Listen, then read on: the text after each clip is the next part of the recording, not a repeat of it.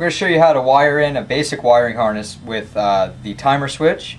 First step is you're going to have your battery. On your battery cable coming out, you have your positive lead, your red lead. It's going to come around into the toggle switch. Coming out of the toggle switch, you're going to come around to the fuse holder. Using the timer switch, you're going to want a 5 amp fuse in that.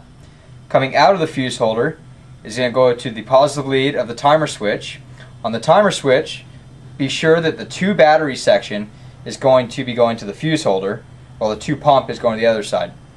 On your negative lead coming from the battery, it's also going to go directly to the timer switch. On the other end of the timer switch, you'll want your black lead, your negative lead, to go to the negative lead on the pump, and your red lead to go to the positive lead on the pump. A couple different type of connectors you can use for your wiring harness. The heat shrink butt connector, these are all marine grade connectors. These are going to just simply crimp on. You'll heat them. It'll create a watertight seal to your splice. You can also use male-female terminal connectors or snap connectors. With either of these, you'll want to use a marine grade shrink tubing. Again, this shrink tubing has an adhesive in it, creating a watertight seal.